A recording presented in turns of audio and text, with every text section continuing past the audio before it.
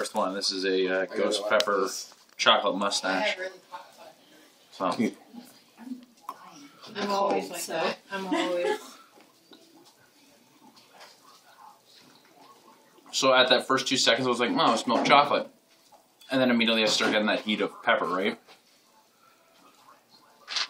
But not uncontrollable yet. It doesn't go crazy.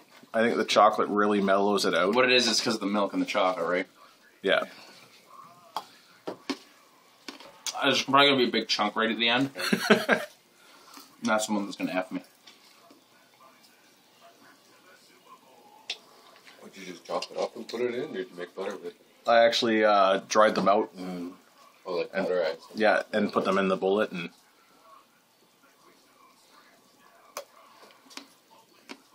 The thing is, I get hiccups when I eat mildly spicy stuff. That's kind of like just that hint. Yeah. But if it's too spicy, I won't hiccup. I'm just about to really? Hiccup. Yeah, it's right in that weird range that I get. Like the ghost pepper Doritos won't hiccup.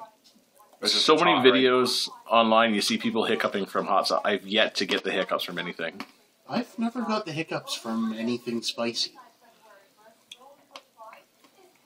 I'd have to say, in total, like 8 out of 10. It was good.